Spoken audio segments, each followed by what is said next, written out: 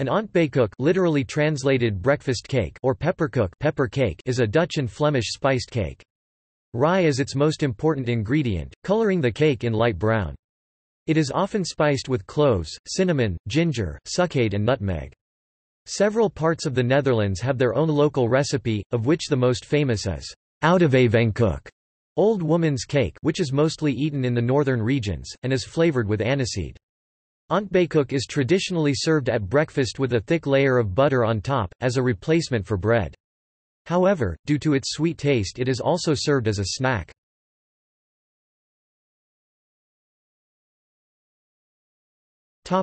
Origin. Originally called pepperkoek, it was made from breadcrumbs and other leftover bakery products stored in an attic. These ingredients were periodically collected and pressed to create the pepperkoek, which was augmented with black pepper to conceal the age of the resulting thick bread, hence its name.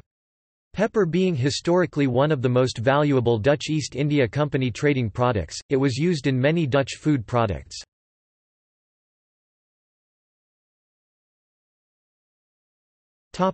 See also: gingerbread, coffee cake, Lekkage.